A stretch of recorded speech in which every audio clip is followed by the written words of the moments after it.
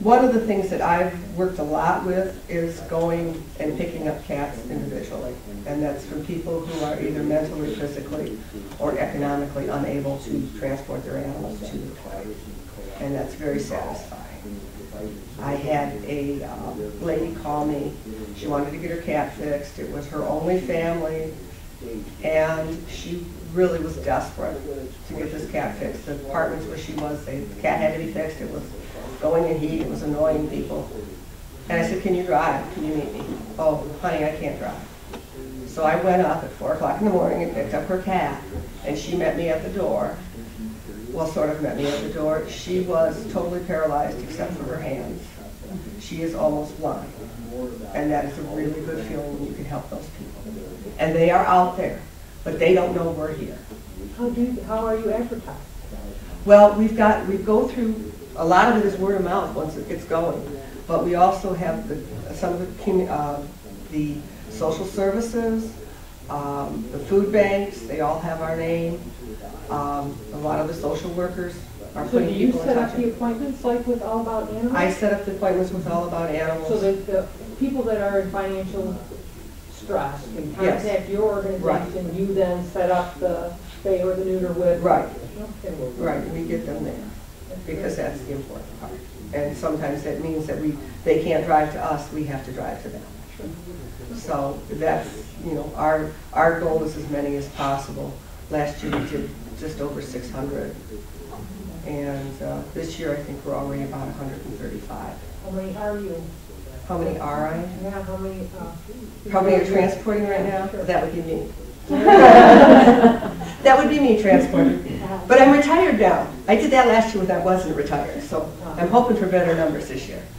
This year I can go every week, and that's what we've been doing. And we're working with a couple shelters who are now getting their animals fixed before they go out. Do you have a radius of what you encompass? I have gone all the way down South Inman to Monroe, all the way up past Whitmore Lake, and all over. If that's what it takes to get an animal fixed. Because a lot of people, they just don't have the service. They just can't get out. They don't drive. And do you have requirements or restrictions? I mean, do they have to show you tax receipts or anything? For the low income, we ask for proof of low income, or that they're getting bridge card, food stamps for their unemployment. But as far as like the lady who called, who was black, she paid full price. She just couldn't get anybody to take her animal. And she's not the only one out there. There's a lot of them out there, and a lot of those is just you get her and she tells somebody else. The gal doesn't, that lost her license ages ago because she's too old to drive now, and they won't let her drive and bring her cat. So those are the good ones. Yes. As transporter, are you aware of other organizations that offer not or low income services for spay and neuter besides just All Animals? Well, we've used All About Animals because of the closest. We've also used Humane Ohio. Okay, that's worked out best for me, personally. Yes? You have about 2 or 3 minutes. Sorry. Oh, okay. And then there is a hotline, Spay Michigan. Yeah, there's a hotline, Spay Michigan, that can direct people to something that's closer in their area. Yeah, yes. I was just going to mention that Adopt a Pet in Fenton also. Yes, we've also sent people to them when it's closer. And I have business cards here. Well, fortunately, we were lucky enough to get a grant recently which allows us to do dogs at no cost to the owner. They do have to cover the cost of any heartworm testing or rabies vaccinations that they have done, but the spay neuter is free. So. And you're still opening the clinic. What's your spay schedule? I'm usually there. We usually do surgery Monday through Thursday minimally, sometimes Monday through Friday. Okay. Yeah, because we referred people up there. It was just out of my reach, in Flint area. Right, we do the low-cost work for rescue groups so they can send animals, in groups and do them in one day. And then we're also open to the public for low cost or free, depending on their situation. And that's really important. So, we have a SNAP fund. It works where our donations that come in can either subsidize a spay neuter or pay for it. And we ask the people to pay, but we recognize that some of them can't. And it's really important. I don't want to hear about the pit bull who had 3 litters, and if I know that I could have stopped that. I don't want to hear about the cat that's now in its 3rd or 4th litter. Let's just stop it. And as a rescue group, part of our policy is if you bring us a litter of kittens, mama's got to be spayed. No questions. That's it. We can't continue to take cats from people that are not going to take care of them. I'm all set. All right, great. So next up we have Dr. Adams, and he's the veterinarian at C-SNIP. And it's one of 5 high-volume spay neuter clinics in the state now, and they're pretty much the model, so of excellence for spay neuter clinics. So, Dr. Adams, can tell you all about that. Thank you. As Amber said, we are what is termed a high-quality, high-volume spay neuter clinic. And the term high quality is in there very importantly because we stress the fact that the surgeries that are done at high volume clinics need to be done at the same standards as the surgeries done at private clinics. It's very important. Being a nonprofit, it allows us to concentrate our resources in that area. We do between 11 and 12,000 procedures a year. That interprets out to between 50 and 80 surgeries a day, depending on the workload. That's done with 2 veterinarians, so each veterinarian is doing between 25 and 40 surgeries a day. We have procedures and processes that allow us to do that very, very efficiently, and I'll kind of work you through sort of what a day in the life of C-SNIP animal is. The animals arrive at 7:30 in the morning. They are checked in at the front desk, get all the paperwork and everything around. Then the people go out to their car, bring in their animals. Their animals are divided between the cat room and the dog room, and they go there where then they are also checked in, examined by the veterinarian, administered any pre-medication that they need to have. During that time, we're frantically drawing up all their drugs to get them ready so that we can get the first animal down. We try to get the first animal in surgery by 9 or 9:30 in the morning. We process our largest dogs first, work our largest females first, work our way down to our smallest females, and we do our largest males, work our way down to the smallest males. And the rationale for that is any complications you're going to have are going to be in large female dogs primarily. As you get to smaller female dogs, the complication rate decreases. Male dogs, the complication really decreases, but if we can get our biggest dogs first, it's while everybody's fresh. Everybody's, nobody's worn out and tired, so you get your Great Danes done when everybody's still got their strength, and by the time you get to the end of the day, you're neutering cats. And that's a perfect way to end your day. So basically we do the surgeries. We try to get all of the dogs done by 1 o'clock. And at our clinic, we discharge the dogs the same day that we bring them in. We do that mainly because of the logistics. In the morning when we discharge, having a kennel full of dogs, having to get them out, get the kennels cleaned, and to get the new dogs in, it just doesn't work to do it any other way. So they go home. We don't have problems with that. The complication rates or the problems that we run into after they get home are minimal. So we get away with that just fine. The cats we keep overnight, and we do the cats in the afternoon. So they could just take up the rest of the afternoon. They're there through the night and overnight. And the reason for that is that if you bring your dog home, the dog lays by your feet. If it's having trouble, it's laying there by your feet. If you bring a cat home, if the cat's having a problem, it's probably going to go hide somewhere, and you're not going to know it's having a problem. So we get to check all of our cats the next day in the morning, make sure everything's doing okay, everything's going fine before they go home. So there's kind of a rationale of how we do everything. And then basically with the dogs, the owners show back up at 4 o'clock in the afternoon. They're in mass in our lobby. They're given their discharge instructions, and then they're given their dogs one at a time, explaining any possible problems or complications to them as we hand them out. And then in the morning at 7 o'clock in the morning, the owners show up and the cats get discharged at that time. Our anesthesia that we use is state-of-the-art for anesthesia. Our monitoring is state-of-the-art. We use gas anesthesia. We use pain meds on everybody. The cats are given a narcotic and they're given an anti-inflammatory, and the dogs are given morphine and they're given an anti-inflammatory to go home. And that's very important that step not get skipped. Pain medication is standard of care in veterinary medicine now for all of the animals, and is not an option not to do it. It's very important to the whole protocol and what we call high quality, that we maintain that standard. We also, at C-SNIP, we have several externs come from MSU senior veterinary staff, or veterinary school. They come in and work for a 3-week rotation through us. It's amazing sometimes how we get these 4th-year students in and we say, okay, what have you done? And they say, well, I helped neuter a dog. That's their training for the vet school. So this gives them an opportunity to come in, and by the time they get through our program, they're very proficient in doing at least the spays and neuters, and you can see their surgical skills just improve drastically over that time. So it's a good opportunity for them, good opportunity for us to have veterinarians graduating from school who understand what spay neuter clinics are. And I think very important to listening to Dr. Anderson, we are finally getting veterinarians who are seeing the problem and are passionate about doing something about it. And you listen to her talk, you can tell she's very passionate about what she does.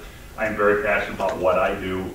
I was in practice for 28 years prior to taking this on, and I took it on for what it was. I wanted to see how this worked, how it would work, and I wanted to make sure that it got done properly. And this is where once again, the high quality part comes in. There are ways to do this with a lot less quality, a lot less concern for the animal, a lot less concern for sterility and protocols and this kind of thing. And what we do is when we started out as one of the first Humane Alliance clinics that were established, I remember that one of the things that I took to heart when we were down there is they said, we want you to be stewards of the mission, where our mission is to establish high quality clinics in strategic locations around the country to deal with this problem, and we want you to be stewards of the mission. And what that meant to me is that I need to do everything I can to make sure that other clinics in the area perform things as good as we do. So I work with All About Animals, I work with West Michigan Spay Neuter Clinic, I work with us and any other clinics that need help getting protocols established to do the job in an efficient but a high quality manner. So we work with those clinics, help them get their procedures and protocols in line, and I feel very strongly about that. So if anybody here is thinking about a clinic, we're available 100% to help you get things established and going the way that you need to have them go. So can you explain what Humane Alliance is? Because I'm not sure that everybody... Humane Alliance is an organization that started several years ago. They were just basically started as a spay neuter clinic down in North Carolina, in Asheville. And they had a dream of setting this clinic up, and they managed to put together a remarkable group of people who all kind of had the same idea of where they were heading. And they set up this remarkably efficient, very effective spay neuter clinic down there.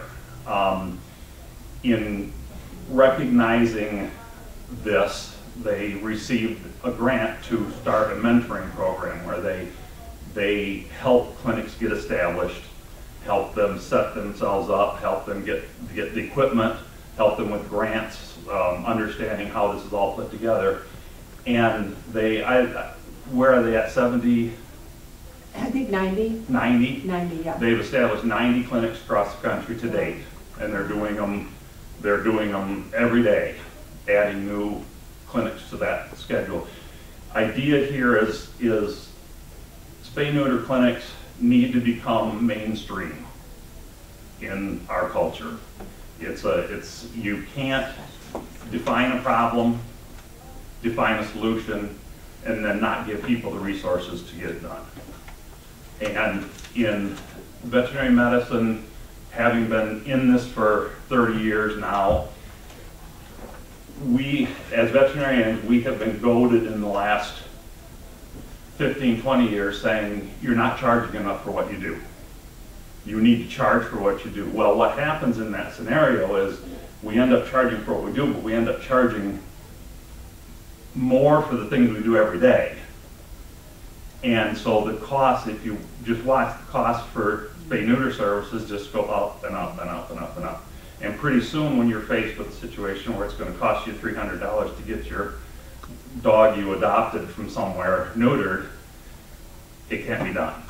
So what, in this scenario, what we've done is we just said, look, veterinary community, you know, you've been challenged with the problem, you have not dealt with it. And now normal citizens are saying enough's enough. And C-SNIP was formed by a group of concerned citizens in Grand Rapids who said, people can't afford spays and neuters, and it's got to be done. We are going to have to do something about it. So they started this clinic, and I explained this to the veterinarians in our area repeatedly, over and over. This is not Dr. Adams setting up a clinic and doing a bunch of cheap spays and neuters. This was a group of people who said, you guys are out to lunch. We're going to go ahead and take this on ourselves to get this done because you guys aren't dealing with it. You don't get it. And so they started this, and it's like, they're not going away. You know, you're not going to convince me as a veterinarian that I shouldn't be doing this, that I'm hurting the profession and all this. These people aren't going to go away. I can quit, and somebody will be in my place in, you know, in 10 minutes. So get off that bandwagon and get on the bandwagon of saying, okay, veterinary medicine is no longer going to be mainstream spaying and neutering animals. That's going to now shift over to the spay neuter clinics that are going to handle this. And we got to go on with our profession and figure out how we're going to take it from there, because this is a matter of fact. And what we are as a high volume clinic, and All About Animals is the same way, we're a central facility to handle the spay neuter needs of a large area, which is where, when Valerie talks about transporting, the transports are very crucial to what we do. We can't set and say, okay, we're going to do 80 animals a day and assume that the people in Grand Rapids are going to call us 80 people a day to schedule this.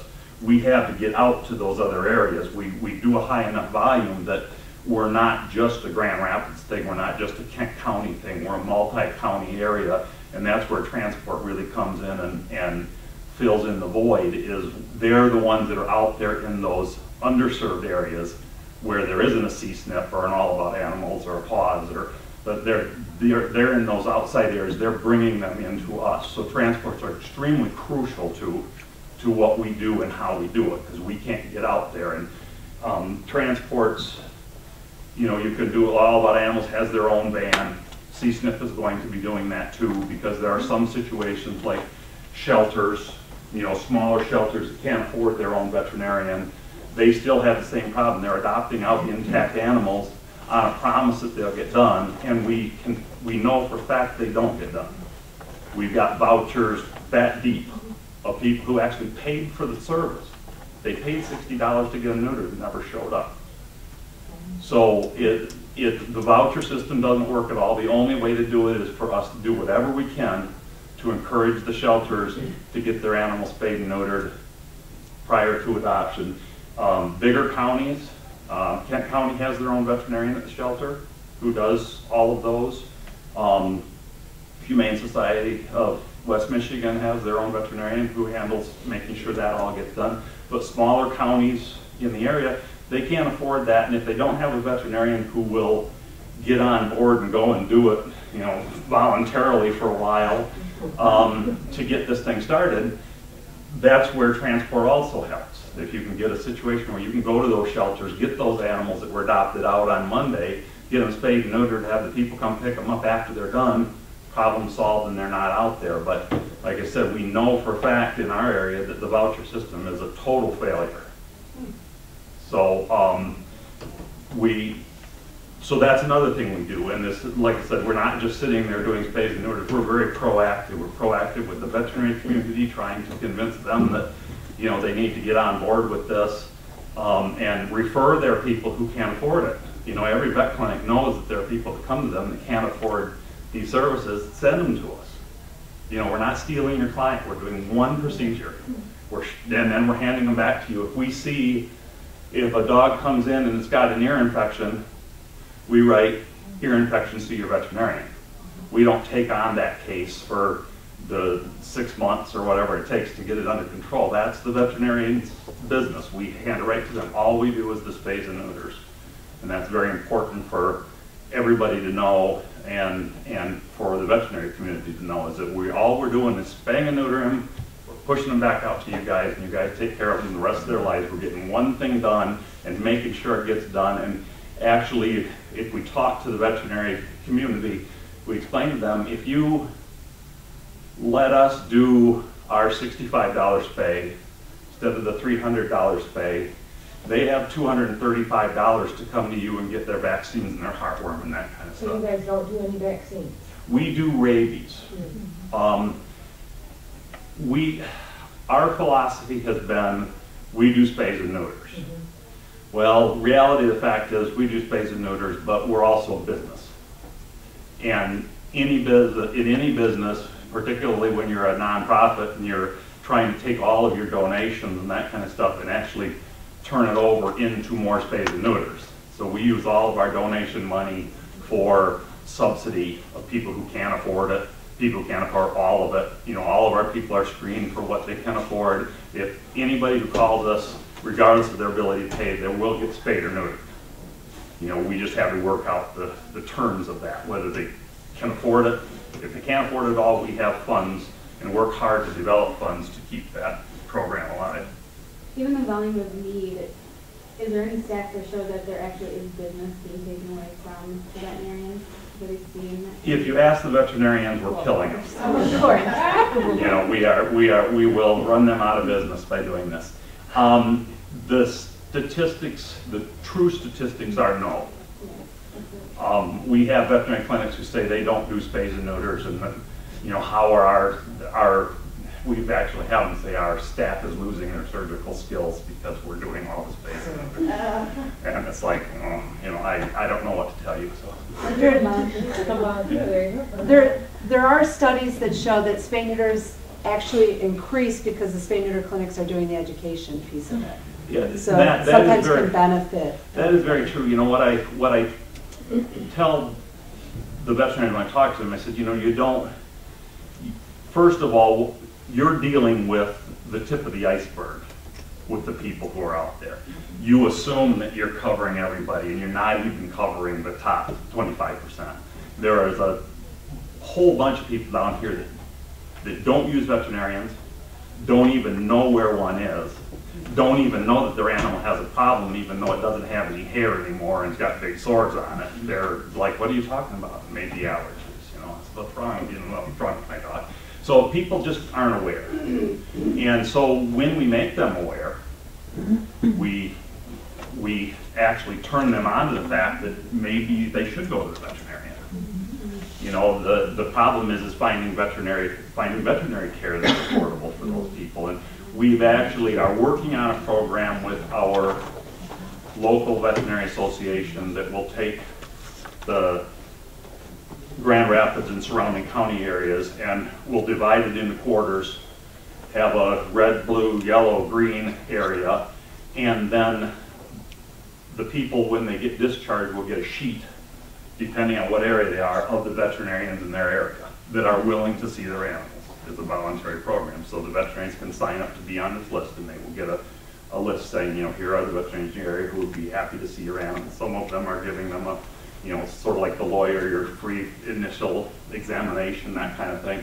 So we're trying to work with them to show them that we're actually a positive influence in the veterinary community and not a negative one, and not hurting anything. We're actually helping them do it, and they're slowly catching on.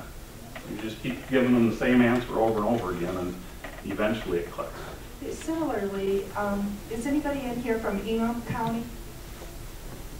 No? There's an interesting program that goes on through Ingham County Animal Control and Shelter, and that is a vaccine clinic that runs multiple times a year in Ingham County, and it targets the areas where there's poverty, where people are underserved, and it's based on the demographics of games and guns and drugs. And the veterinarians volunteer. There's a volunteer list. I've gone and volunteered. Multiple veterinarians in Ingham County have gone and volunteered. We're sitting there, we're giving vaccines, and the veterinarians, I practice very little in private practice. I don't have enough time, but the veterinarians there that are practicing in private practice, we're saying, your dog looks like it might have a skin issue. And they're going, yeah, really? What do I do? And they're going, here's my card. You know, they're capturing clients that way too. So it's really a matter of educating our colleagues. And we as veterinarians are very conservative and very frightened. Now I sat in the first lecture and I was a little distressed because I heard snotty comments about the veterinarians behind me and all the money we're making. We're not making a lot of money. We're small businesses. We're trying to support employees. You know, the small business person is hurting in Michigan. The veterinarian is no different. We're not the enemy. On the other hand, veterinarians are incredibly independent souls. I grew up on a farm. The only person more independent than a veterinarian is a farmer. Okay? And we work in isolation. And we're a bit ignorant. We're very smart about our medicine, but we're a bit ignorant about community awareness. And so the job is not to view the veterinarian as the enemy, but to work to educate and not be snotty while you're doing it, because we don't like snotty. Okay, we don't like being told we're not rescue friendly. And I think another thing to realize too is that, you know, you can't begrudge a business for having to cover its overhead and cover its employees, but veterinarians are just like anything else. You could choose to shop at the most expensive clothing store, you can choose to go to Kohl's, depends on which ones how much you want to pay for what you're doing, what you're actually getting out of it. And so some places need to charge $350 for spay. That's just the way they've got to do to cover their overhead. And you can't begrudge anybody that. You just have to realize that there is a huge batch of people who can't afford $300 for a spay. And you've got to give those people some way to get it done, because the bottom line is the spay and neuter has to be done. The rest of it's optional. Well, I think for me it was a huge turning point is when I decided that for myself as a veterinarian, if the going rate for a spay would be difficult for me to afford, yeah, something's wrong with that picture. Well, that's what, when we were talking to our local association, one of the veterinarians said, you know, I wouldn't pay what you're charging for that. Right, exactly. I wouldn't do it. Yeah. I wouldn't do it. So thank you, Dr.